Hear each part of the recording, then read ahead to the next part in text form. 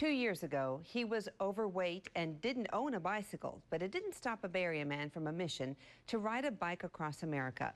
In today's Keeping the Faith, Tampa Tribune reporter Michelle Bearden tells us about his summer adventure and what he accomplished along the way. Give Bo Ellis a bike, and he hits the open road. Anybody can ride a bicycle across America. It really isn't.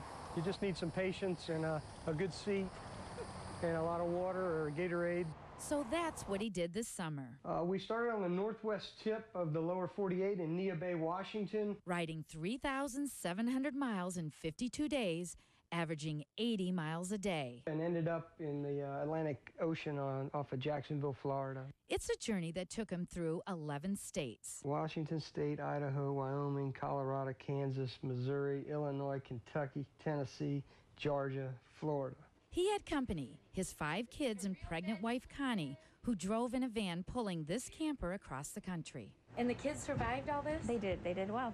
You know, what was the secret? I'm seeing a TV here. DVDs. Yeah. Now, there was a purpose to all this pedaling and living campground to campground in these cozy quarters.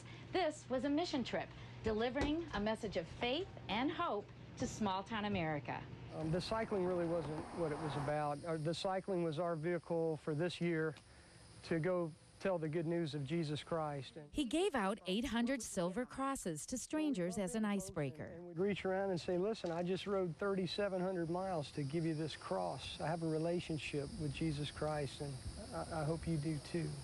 And free T-shirts. Well, it's the story or the parable of the Good Samaritan, and we thought that represented our ministry well, because if you see somebody who's down and you're a Christian, you usually are going to lend a hand to pick them up.